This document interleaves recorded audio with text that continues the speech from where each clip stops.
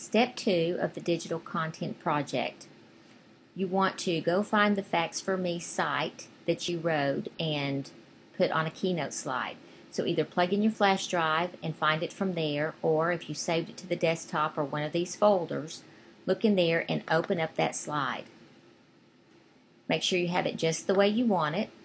You may want to do a little editing. Check your spelling and make sure everything's spelled correctly. You begin your sentences with a capital letter. You end your sentences with punctuation. You always space after punctuation, so space bar after a period or any commas.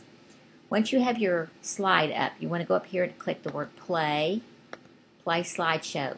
Now I want to screen capture that whole page. In order to screen capture the page, you're going to hold Command Shift 3. Then hit the escape key and it'll bring you back here. Then you can X out of your Keynote slide.